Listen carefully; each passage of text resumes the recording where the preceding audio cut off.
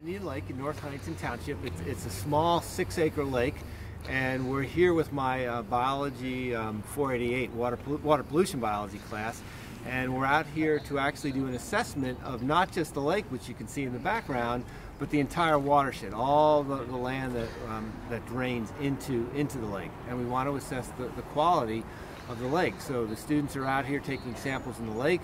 What's nice is next to the lake here we have a wetland and a stream, and so we're assessing all aspects of the lake to determine the water quality of the lake.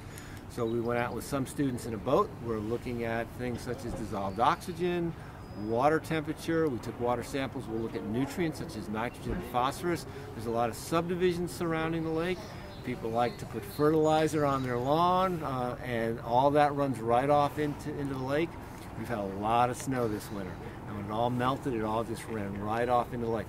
An internship, but it's actually for a class, so we're still getting the in-class experience, you know, all the lectures and everything, but this would count as our lab portion.